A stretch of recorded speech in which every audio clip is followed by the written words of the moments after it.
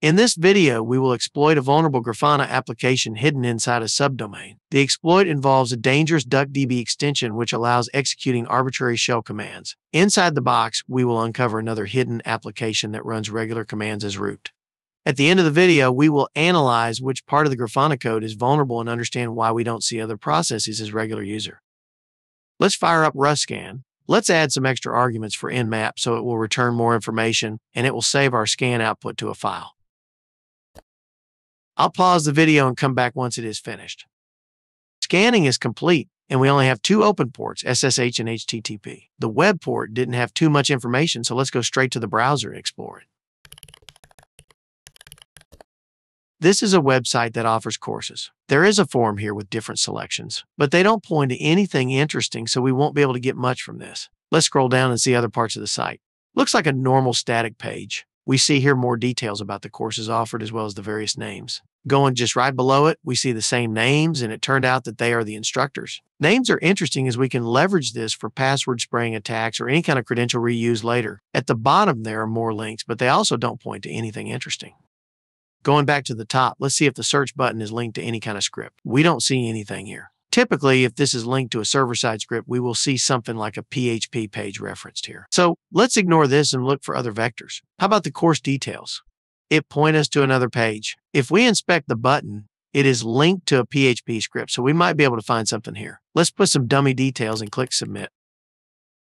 Okay, registration successful. If it prints our username or email address, that means it might be using a templating engine in the back end and we can perform server-side template injection attacks. But it didn't, so we can drop SSTI from our list. How about if we try to put some unsupported entries? We cannot do it because there is a built-in feature in HTML forms that only allows valid email address. We can also see that from the HTML code, which uses email input type. So let's use a proxy to handle this. On our last videos, we have tried Burp Suite, MITM proxy, and Zap proxy. In this video, let's try another different proxy tool, which is Caido. This is very similar with Burp, but with unique functionalities. First, we need to start our local instance so our browser will be able to connect to it. Once it is started, we can close this main window, and we can continue logging in as guest. Let's move this to another workspace to maximize our view. Then we create a new project. Let's name this HTTP Planning. After that, we need to watch out for the intercepted request under HTTP history page. Let's go back to our browser and trigger a valid request.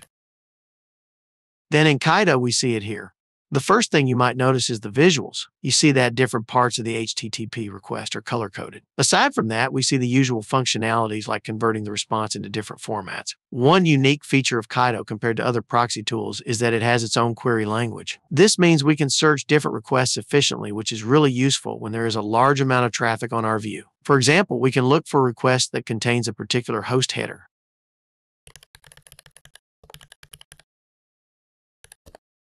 Those are just some of the useful things with Caido, so let's get back to our main topic, which is to fuzz the request parameters. Let's send this to replay.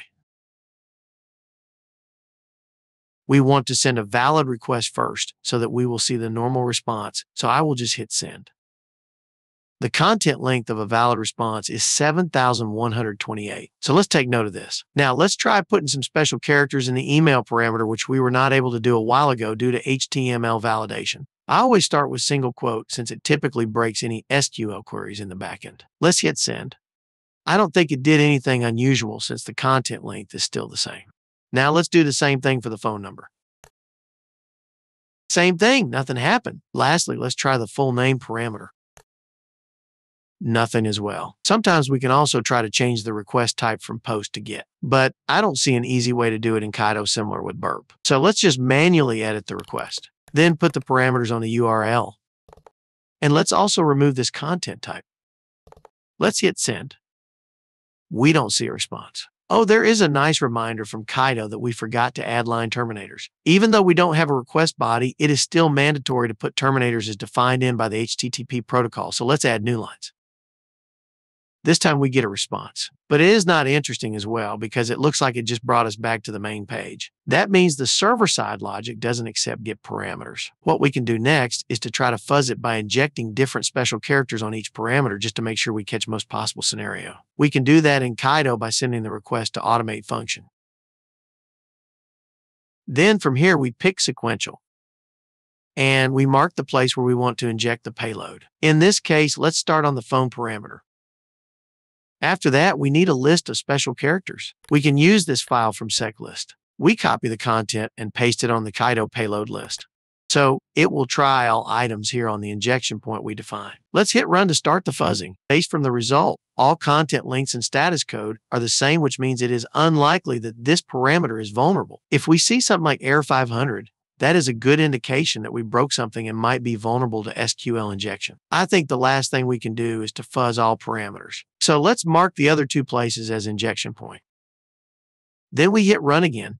We see here that it tries to inject the payload across the different places. But unfortunately, we still haven't get an interesting response. So let's stop fuzzing and look for other attack vectors. Let's go back on the main page and look for clues. It says here, first choice for online education anywhere. And it also says you can study from the comfort of your home. This means the website is providing an online service. Typically, services like this have different subdomains. For example, some may look like this, or probably something similar to learning. So what we can do now is try to fuzz for subdomains that may be hidden. We can also use FUF to do that. There is a nice word list from seclist containing the common service names. We can use this as a starter. Then we target the IP address of the machine and pass the host header. We will look for subdomains, so we will put the keyword in this location. After we trigger this, we will receive a lot of false positives, so we need to filter. Let's filter by the amount of words and run again. The word list is small, and we already got a hit. We expect to see something related to online learning, but instead we got Grafana, which is a monitoring visualization for systems. But it's okay, at least we have something interesting. So let's access this subdomain. Typical attacks against Grafana requires credentials. The beauty with this box is they already provided the admin password. We just need to find a valid exploit. As you see at the bottom part, the Grafana version is exposed. So let's find an exploit for Grafana 11.0. There is this GitHub page that came up, so let's explore it. It allows remote code execution and arbitrary file read, but we need to see if our target is vulnerable to this. Scrolling down, we see that we are indeed vulnerable, which is perfect. The exploit author also put some information about the vulnerability, which we can explore later. For now, let's clone this on our attacker machine. Then we want to create a Python virtual environment so it will not clutter the modules installed on our operating system. After that is done, we will install the exploit requirements. Then let's determine on how to use the exploit. We need to pass the username, password, and the command we want to run. To test this, let's check the user ID of the current user. It worked and we are root. Does that mean we already pawned the box? It is also possible that the application is running inside a container, which is typical in DevOps environments. We can quickly verify if we are indeed inside a container by looking for this file under the root file system. It is present, so yeah, we are running inside the container. It will be hard to continuously enumerate by running the exploit multiple times, so let's trigger a reverse shell. Containers are one of the hardest to enumerate because most of the binaries are not present. So let's find the tools we can use. First, let's see if there is a netcat binary present. It looks like it doesn't have it. Just for testing, let's try to look for a valid binary so we can compare the responses. It is there, so meaning the netcat binary is really missing inside the container. The next binary we can look for is Perl. It is present. So let's go to revshells.com and find a payload using Perl. The format is complicated, so we are risking breaking our payload. A nice workaround is to convert this into base 64. Then let's copy that and decode it inside the container.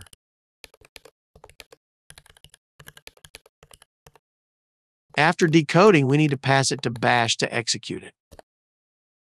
Then we got now our callback. We just need to stabilize our shell. Enumerating inside the container is slightly different from normal virtual machines. First is, we want to get as much information about application running because normally the Docker image contains secrets and credentials. Let's go inside conf directory. And let's try to grep for passwords. There are too many information here, so let's exclude the default and example files. Nothing interesting. Let's see inside Grafana if there are users other than admin. If there is, then we may be able to extract the password from the database and do password spraying. It's only admin here, It is also possible that there were old users that got removed, so let's find some backup database files. Nothing came up. One last thing is we can inspect the current environment variables of the user. This is a common place to put configuration settings and secrets. We can clearly see here that there is a username and password. We don't know the purpose of this, but we can use it for password spraying. There is an SSH service running on the box, so let's try to log in as Enzo. It worked, and we were able to break out from the container. Let's quickly check if Enzo has any sudo permissions. He doesn't have, so we need to find other privilege escalation vector. Let's check if there are other users in the box. There is only root and Enzo. Let's see if there are other home directories. Nothing aside from Enzo. How about other processes running inside? We only see ourselves, which might be because the mount options of /proc is preventing us. How about files with SUID bit?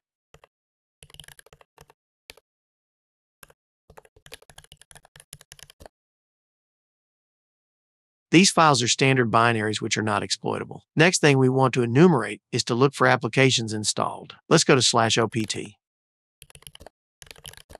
This is unusual. Cron tabs are usually located inside var spool, but we have one here, and it is world readable. There is a command that saves the Docker container. We also see the zip password being used. A while ago, we were thinking that there might be old Grafana database backups that contains old users. So this might be it. At the end of the command, it removes the backup file. But let's see if there are still some backups present on disk. Since there is nothing there, we can look across the entire disk.